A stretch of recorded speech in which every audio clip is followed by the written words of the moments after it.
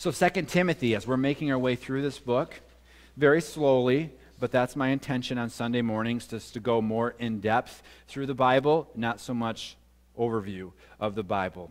But when Paul wrote this letter, Timothy, this is actually his last letter, it was a very bad time for Christianity. And even though the gospel was literally spreading over the whole known world, thousands were coming to Christ. But because Christianity is the truth, Satan was also working to destroy what Jesus died for. And so there was all kinds of things, well, I should say three main things that were coming against the church or against the believer. One was the fear of persecution. Literally, if you were a Christian in this day, you would have the fear of being killed for your faith. It was a very real thing. Second one was bad theology, lies that have crept into the church, false doctrines, and what a false doctrine does, it actually gets your eyes off of Jesus and onto something else. And there were false doctrines, but also the one I think that America falls prey to is pleasure. Things in this world designed to get your attention off of God and upon things. And it's very easy to do because we like pleasure. We like to do fun things. But just as it's true today, it was so true in this time. And so Paul was encouraging Timothy. Paul's wanted all the church to stay in the faith, but how much more did he want his own son in the faith? Timothy was his disciple. He raised Timothy. He wanted to make sure that Timothy wasn't going to depart. But don't think as we study this epistle that it's just for Timothy. We can actually apply these things to our life as well. In fact, I'm not sure if you knew this, but 1st and 2nd Timothy and also Titus are known as the pastoral epistles. They are letters to a pastor, from a pastor to a pastor. And so these become kind of like the outline of how a pastor should be and also for church order. But let's go ahead and pick up as we are in verse 15 of chapter 2. So 2 Timothy chapter 2, verse 15. And Paul says to Timothy, "Work hard so you can present yourself to God and receive his approval. Be a good worker, one who does not need to be ashamed, and who correctly explains the word of truth." Now, Paul is not telling Timothy that he needs to work for his salvation. This isn't a command to be a better Christian. We need to understand this doctrine that in Christ all sin is dealt with. We are made new, we are made perfect in Christ. And so you can't add to perfection. You can't grow in perfection. You're perfect. So Paul's not saying work so you can be, a better Christian or more perfect. Paul here is telling Timothy to be diligent to study the truth, to take time to look into Scripture and look into the teaching of the apostles. Be committed to that. Study the Word of God. More than anything else out there, Timothy, you are to study the Word of God. You are to rightly divide the Word of God, as we're going to see in chapter 3. You need to make time to devote to the Word of God. And guys, there's a reason for this. Men and women are different, and I'm going to just kind of touch on each one. Not only because the Bible says that men and women are different, and that would be enough for me, but even nature reveals that men and women are different. And I'm going to speak generally here because you always have the exception. You always have, the woman who has kind of guy tendencies, and then you have the guy that has more feminine tendencies, and that's the exception, and we probably all know someone like that. But generally speaking, men are far different than women, and nature says that. But God also says that, and that's enough for me, as I've said. But a woman, they have more of a tendency to be deceived. Now, hear me out before you stone me, women. They are more apt to believe what someone is telling them. And this is true. Salesmen would rather go talk with a woman of the home than with the man of the home, because they know a woman is more open to listen and more open to be sold. And even from a scriptural standpoint, Eve was deceived in the garden. And actually, Paul makes reference to that in 1 Timothy. He says, let not a woman have authority over a man. Let not a woman be a teacher over man, because Eve was deceived. And there's more apt for a woman to be deceived. Scripture teaches that. God teaches that. And that's what we have to hold to. And we can, if you're a logical person, you should be able to see that. So in the teaching of the word, what can happen as far as from a woman's standpoint is they can take whatever comes from the pulpit as truth. You know, oh, Charlie said that, so it must be true. I can't tell you how many times my wife, she likes to read Facebook articles, and certain pastors post Facebook articles, and she reads the article, and she says, wow, he was pretty convincing. I almost like believe what he says. Why do we believe this way again?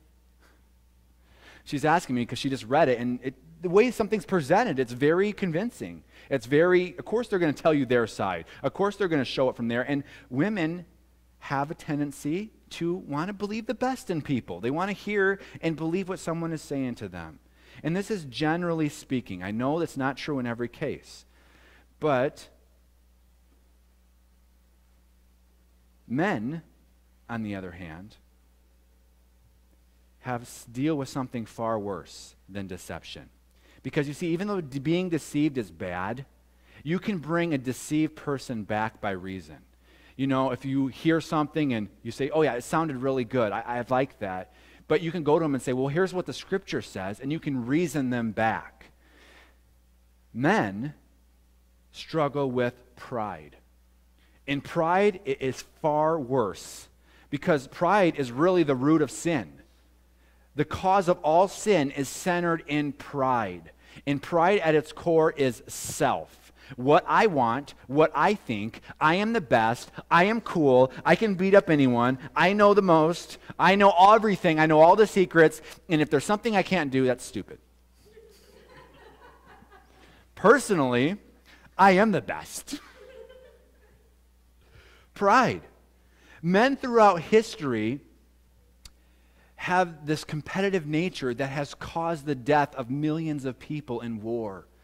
And all war can be traced back to the pride of man, wanting to be the greatest, having all the answers, thinking that somehow they are the object of creation. And I guarantee we all know a guy that's like that.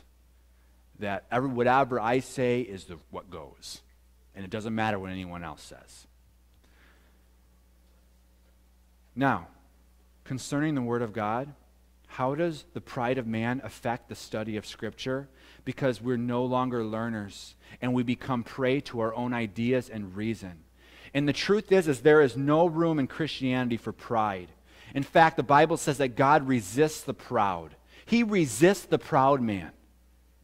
One of the 7 things that God hates, he says there are 7 things that God absolutely hates. You know what one of them is? Pride. That I know everything. I've arrived. I am the greatest. God hates that. That whole attitude is detestable to God. There's an old maxim that says, he who doesn't know, and he knows that he doesn't know, he's a student. Teach him. But there's one who knows the truth, and yet he knows that he knows the truth. That is a teacher, and he should teach him. But there is one who thinks that he knows, but he doesn't know. That's a fool. Shun him. And there are quite a few men like that out there that think they know, but they really don't know. And they become a fool. And this is a very tragic and horrible thing, how many men refuse to learn the truth of God because of their own pride. And you see, pride at its nature is blinding, so they don't even know that they're wrong. I had to work a full-time job right now.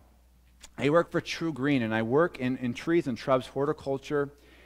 And I not only deal with them as a job, I've learned and I've taken classes and training, not only in identifying trees, but also identifying diseases. But I showed up at a property, and she had some spruce trees. And to be very specific, they were the Colorado blue spruce trees. And the needles were turning red on there, which is a sign of a disease called rhizospharia, or the common name is needle cast. And I communicated this information to this woman. Later on, she communicated this information to her son, who claimed to work in trees and shrubs. He probably pruned them, because he told her that they were not spruce trees, that they were pine trees. And that the reason why the needles are turning red was not from the disease, was from the lack of sun. Now, when I heard that information, I went to them and I said, that's wrong. Those are spruce trees, not pine trees. and they are actually Colorado blue spruce, and that there is a sign of the disease. No, those are pine trees. I used to work in trees and shrubs. I couldn't reason with him. So what do I have to do when you can't reason? You have to walk away. And that's exactly what I had to do. He wants to be ignorant. He can be ignorant. But you see, that's what pride, that's how it looks. You could tell, you might know the truth, you might present the truth, but he's never going to realize it because he's sure of something that he knows nothing really about. And how many men do we know like that? Guys, men, we are to be disciples of Jesus Christ. Let me say that again. We are to be disciples of Jesus Christ. Learners. There's a reason that Jesus didn't pick Pharisees as his 12 disciples. Pharisees would have been the better choice from a logical standpoint. They were ones who studied the scripture their whole life. But he's picking men to give the truth of God to. He doesn't pick those who are well-educated older men. He takes fishermen, young boys. And why does he take young boys, fishermen? Because he can teach them. Because they did not have this proud look, so to speak. They could be taught. Guys, a disciple means we're to learn. And as men, we have to fight this pride. I personally have talked with many Bible teachers and pastors from different denominations. And even though I know that they're wrong, I listen to them. And I hear them out. And then I ask the reason for why they believe what they believe. And I want to know what verses they're using to support their belief. But this is true in almost all cases. 90 to 95% of the time, when I question their doctrine with other scripture, when I say, well, what about these verses that support against it? They get upset and they shut off. Now, if they were truly disciples and learners, why would they shut off and get angry the moment that they're questioned? Because of pride. That's what pride does. Don't question me. Don't touch me. Don't prove me wrong. There was a guy that I was talking with. He didn't believe in hell. He said, Jesus, there's no such thing as hell. And I would point him to Scripture. He said, no. And I met people who had issues with me because I was a 20-year-old kid or 22, 23-year-old kid. And I was talking Scripture with people that were much older than me and had their degrees. And they would use the excuses, you're just a kid, you don't know what you're talking about. And I said, well, that's okay, because I guarantee the Pharisees thought the same thing about Jesus. Because Jesus was a 30-year-old man teaching the very truth of God. In fact, when he was 12 years old, he was teaching the truth of God in the temple, if you know your Bible. And they couldn't resist the wisdom he spoke. Guys, we're responsible, men and women, we are responsible for knowing the Scripture. And to do so, we have to work hard. We have to be diligent. We have to take the time to study the Scripture. And that's why I love Calvary Chapel. We study the Scripture verse by verse. We go through the Bible. But it's so mind-blowing is how much time people will put into themselves. I don't know if you know this, but I work out. I've been working out for 14 years. And I did the math. This is a product of 14 years, 5 hours a week. That comes out to 4,368 hours. That is 182 complete days at the gym. I know it's a waste of time. I like what the Scripture says. Bodily exercise profits some. And there is a profit to it. I mean, I can pick up heavy things. I can move things around. But guys, it only profits me in this life. And maybe not even all my life. Because I guarantee when I'm 60, 70 years old, I'm not going to have the strength as I do now. And yet I put so much time into myself. And we all do in some way, some other form.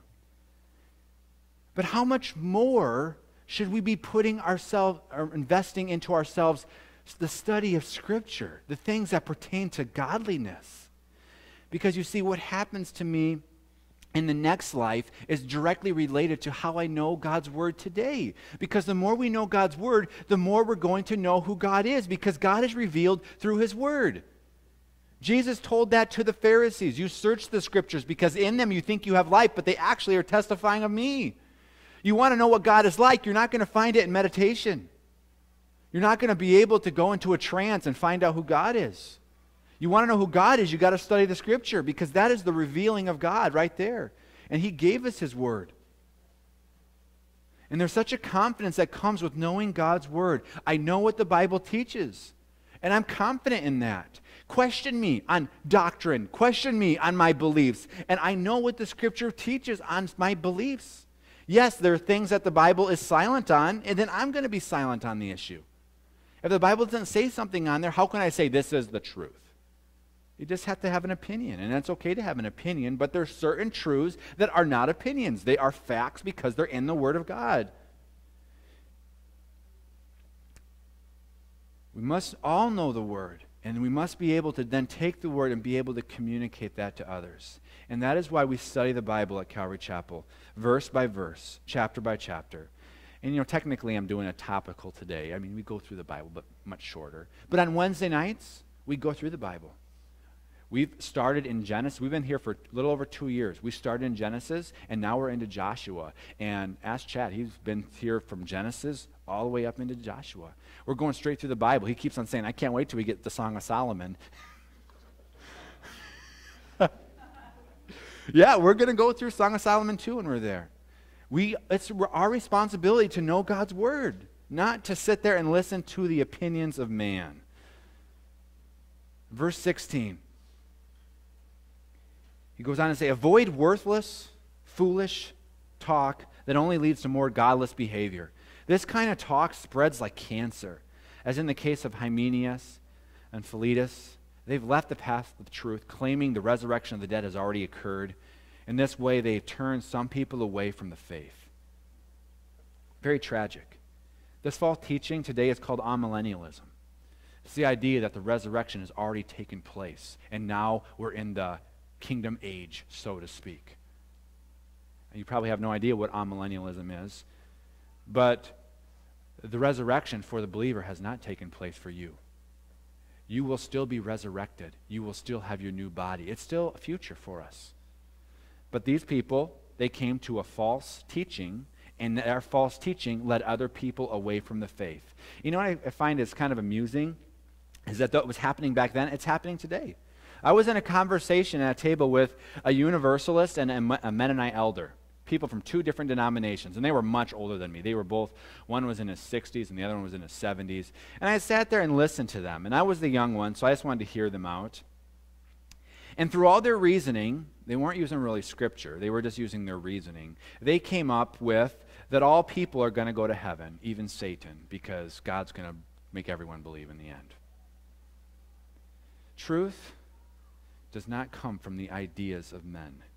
Truth comes from Scripture. You must know the Scripture. And the cool thing is you don't even need to know a lot. Simple truths of the Bible can do great things in our life. There was a woman who got saved, and she knew that she was saved by the grace of God, but she was married to a Mormon husband. And the Mormon husband not only knew the Bible very well, not the truth, just knew the Bible very well. He also knew the Mormon scriptures. And so he would always have that to stand back on. I know more than you, so you don't know what you're talking about. But she's like, no, I'm saved by grace. I'm saved by my faith in Jesus Christ. And she was unmovable in that. She rested in that truth. And over time, something started to take place. Because she had something that he could not produce. Even though he had all the works, he didn't have the life of God. And she did, because she held on to the simple truth of faith in Jesus Christ. Eventually, he started coming to church with her and got saved. Not because he knew all the false doctrines, but because of that simple truth that she held on to. It spoke to his heart. Because you can't produce the life of God apart from the truth of God. Just because someone knows more false doctrine doesn't mean that they know more. If you know Jesus is Lord, if he's the object of your life, you're in a great place. Don't succumb to man's pride, man's ideas, or man's false doctrines. In Paul's day, as Paul was writing this, false teachers were going to suffer, Paul says these false teachers, they're going to suffer greatly. In fact, he says, let them be an anathema in the Greek. Let them be cast to the lowest pits of hell.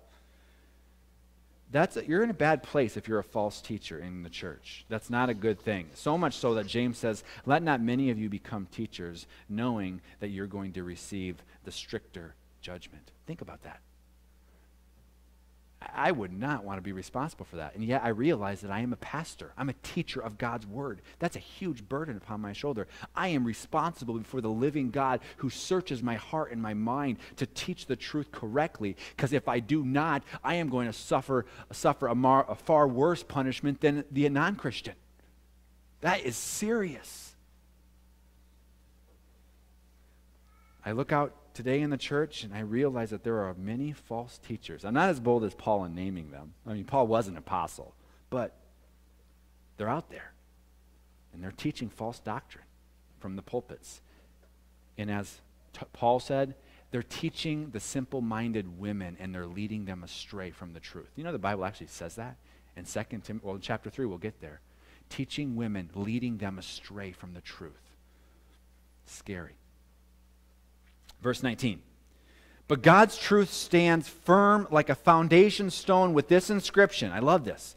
It's a stone. It's standing firm, and it has this inscription on it. It says, the Lord knows those who are his, and all who belong to the Lord must turn away from evil. This is the mark of the believer. How do we know we're of the truth? How do you know I'm a Christian? How do you know you're a Christian? By turning away from evil. In our culture, it's so easy to say we're Christians. I mean, you're practically born a Christian. People at some point in their life, everyone has gone to church at some point. 75% of our country says they're Christians. And 40 years ago, 95% of our country said they were Christians. And if you go to the streets and you ask random people, do you know Jesus? They're going to say, yeah, I know who Jesus. Everyone has a Bible somewhere in their home. Everyone's heard the gospel at some point in their lives. I mean, going to cities, there's a cross on every church. You know, there's churches everywhere. And if this is so widespread Christianity in this country, then why is evil prevailing? Because the mark of a Christian is departing from evil. Something's wrong. Why are alcohol sales so high? Why are there just as many bars, if not more bars, than churches? Why is pornography a $4 billion industry? And Jesus says, you have the chaff with the wheat. They're growing together. They look alike in some ways, but they're very different. A diamond is a very precious gem. Very expensive. When you buy an engagement ring, man, I didn't have any idea. I always wonder, though, like, why is a diamond so special? I mean, you could get a quartz, and they look exactly the same. And you get a bigger one. In fact, I remember there was a friend in Idaho, and I looked at his wife's engagement ring, and it was like this huge stone. And I was like, man, you must have really loved her. He's like, it's not a diamond, it's a quartz. Like, wow, you didn't love her at all. No. But you see, to our eyes, a diamond and a quartz, we probably couldn't even tell the difference. But if you took that to a dealer and they inspected it, they have a list of certain signatures that a diamond has. And they would look at those signatures and they would be able to tell right away. That quartz does not have the signatures of a diamond, therefore it is not a diamond. But the same is true for Christianity. The Lord knows who are his. He knows the heart. But this is how you can know. If you're his, you will turn away from evil. You will turn away from evil. Christianity is not a religion. It's not a practice. You can't do certain rituals or go to church. That doesn't make you a Christian. It's a new life. If you are a Christian, there will be a pull in you to depart from evil. If God's Spirit is within you, there will pull you away from sinful living. And even though we can still be tempted and we can be lured into sin, we're going to hate it. We're not going to be able to stay in our sin. Listen to what Paul says about those who have the Spirit of God within them. It says, I say, let the Holy Spirit guide your lives. Then you won't be doing what your sinful nature craves. The sinful nature wants to do evil, just the opposite of what the Spirit wants. And if the Spirit gives us desires that are opposite to what the sinful nature desires. These two forces are constantly fighting each other, so you're not free to carry out your good intentions. But when you're directed by the Spirit, you're not under the obligation to the law of Moses. When you follow the desires of your sinful nature, the results are very clear. Sexual immorality, impurity, lustful pleasures, idolatry, sorcery, hostility, quarreling, fighting, jealousy, outbursts of anger, selfish ambition, dissension, division, envy, drunkenness, and wild parties, and other sins like these. Let me tell you again, just as I've told you before, that anyone living that sort of life will not go to heaven. If you're living that kind of life, you're not going to heaven. I don't care what you say beforehand. If you're living that kind of life, you're not a Christian. Plain and simple. Why? Because the Holy Spirit produces this kind of fruit: love, joy, peace, patience, kindness, goodness, faithfulness, gentleness, and self-control. Guys, you got to think about this. If God's Spirit is in you, it's going to pull you away from your sinful habits. It's going to make you hate evil. If you say, I'm a Christian, and then you're living in sinful, evil habits, you're not a Christian. You're lying to yourself. You've been a slave to your own pride. And that is what Scripture says. That includes, guys, greed. It manifests itself in gambling, hatred, porn addictions, envy, drunkenness. And to me, it's pathetic to hear so-called Christians pronouncing judgment on homosexuals when they themselves are addicted to pornography. That's such an oxymoron. Yo, yeah, look at those homosexuals over there, and then they're watching porn. Like God doesn't, oh yeah, it's okay because the guy is looking at women, so I don't care. Guys, this is the truth. Both are not saved. There's some Christians that they think that only if their loved one stops drinking, then they're going to be okay. Stopping sinning is not what's going to save you. You need Jesus. Only Jesus can save you. If Jesus is in you, He means that He has placed His Spirit within you. And if God's Spirit is within you, then the next mark will be departing from evil. You will start pulling away from evil living, greed, hatred, sexual desire. Somehow we think it's not really evil to pursue money, or it's not really evil to hate people. Those are evil. Now, before you start condemning yourself, which, if you're really honest, you know your own nature, you know what you have found yourself prey to. In this body, our old nature is still there, and from time to time we get caught up in a lust, whether it's money or anger or sexual in nature. But as a Christian, we will never be okay in doing those things. God will convict you big time. You ever watched a movie, and it's just one of those movies that are kind of iffy, and once you watch it, you just feel gross, and you're like, why did we do that? You don't want to act like that because you don't want to seem weird, but you just knew that it was wrong to watch that. It just was not right. That's God's Spirit saying that's evil. If you can sit there and partake in evil and feel nothing, you got a problem. And it's a Jesus problem. You need to be saved. And you can be saved by crying out and asking Jesus to come into your life. And when God's Spirit comes into your life, you will be changed. God's Spirit will live in you, and He will pull you from the evil. That is a signature of the Christian. You will depart from evil. We think of Christianity as rituals and outward. Christianity is spirit. It's inward.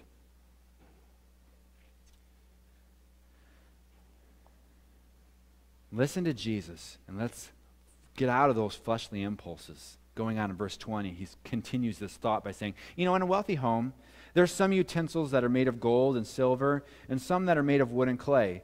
The expensive utensils are used for special occasions, and the cheap ones are for everyday use. If you keep yourselves pure, you will be a special utensil for honorable use. Your life will be clean, and you will be ready for the master to use for every good work. Guys, there's always this big question is how far can you go into the world before you're not a Christian anymore? As a Christian, what can I get away with and still be a Christian? Can a Christian do this, and can I do this? How much can I drink? What kind of shows can I watch? How many times can I blow it? Those type of questions. If you're questioning what you can get away with and still be a Christian, you have the completely wrong heart. We shouldn't be concerned with what we can do. We should be concerned with what Jesus wants us to do. And there's a difference. Instead of saying, Lord, can I do this? Say, or what can I do as a Christian? Can I do this? Say, Jesus, what do you want me to do? What does Jesus want for your life? Have you thought about that? I do know this for sure. I wouldn't want to gamble my eternal status because I'm addicted to pornography. I'm not going to come up short to my place in heaven because I'm pursuing the American dream. Because I'm so focused in this life and making a name for myself that I'm going to come up short to the eternal glory. I'm going to make sure that I'm there. And I'm going to listen to what God wants from my life. Because I want to be there. Because I know that this world is temporary. This world is not going to last. But Paul uses this example, these vessels in the home. And that there's different vessels, there's different plates, so to speak. When I was growing up, my mom had Tupperware and she had glass dishes. The Tupperware was used for the kids. The glass dishes was used for the adults. But then she had her grandmother's fine china.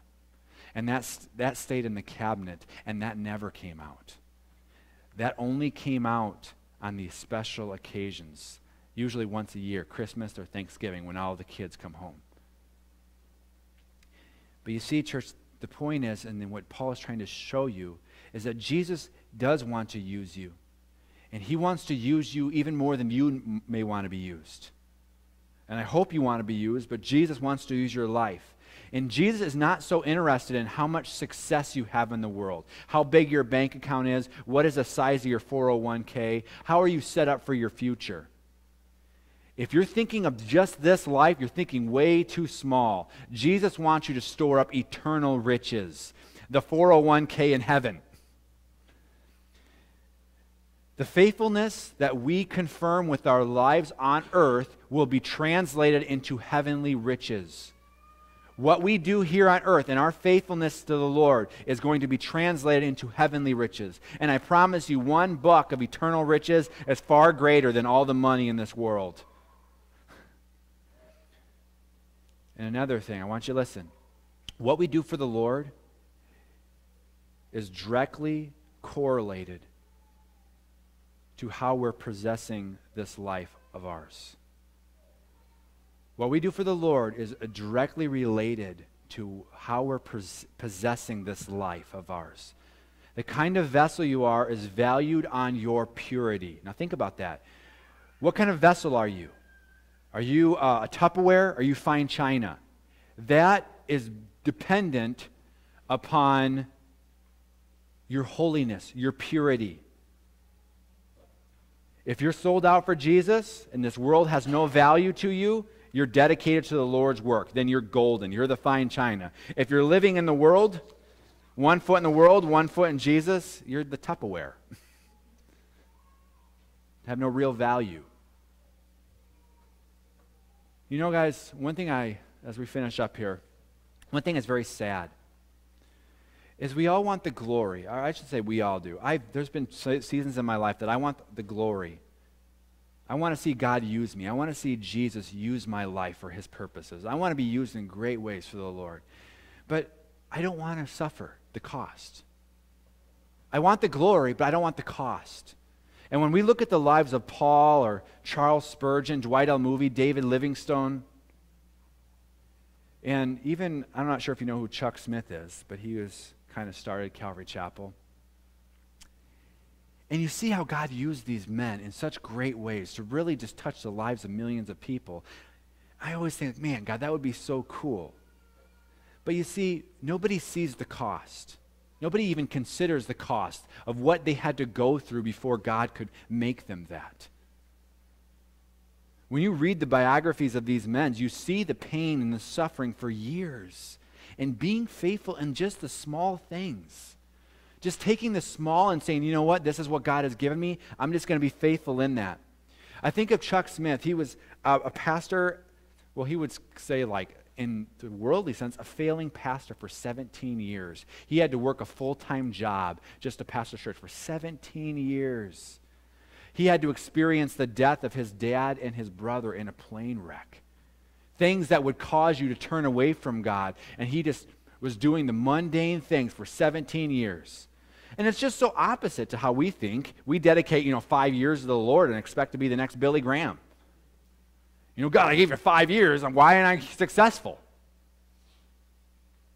Guys, if you're feeling called to be used by God, if Jesus is placing this burden on your heart to reach people with the love of Jesus, then you need to sanctify yourself from the world and be faithful in the small for years. Let other people go before you. Your time will come because God is working character in you through your suffering.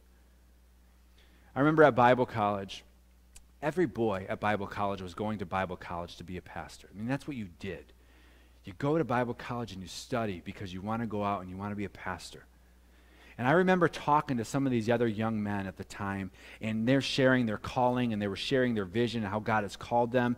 And then they were sharing how, the relationships they had. I came from so-and-so church, and I have this youth ministry position that's waiting for me as soon as I finish Bible college. And they're all talking about they have their whole lives set up of how they can hit the next step.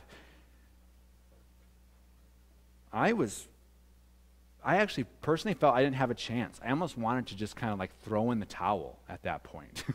I'm like, man, I don't have a big church. I don't have any position. I don't know what I'm going to do. But when I talk with them today, I know of only 1 out of 50 men that I talk with that is actually serving the Lord in ministry. 1 out of 50. That's not very good odds. What happened to the other 50? We all went to the same Bible college. We all took the same classes. We all claimed the same calling. Being faithful in the small things. Just being walked over. This is what my ministry is, and that's okay. I was very naive as a young Christian because I didn't grow up in a church like most people do in the Midwest. My family was very rejected in churches, and so we had home church, and that in and of itself is very embarrassing.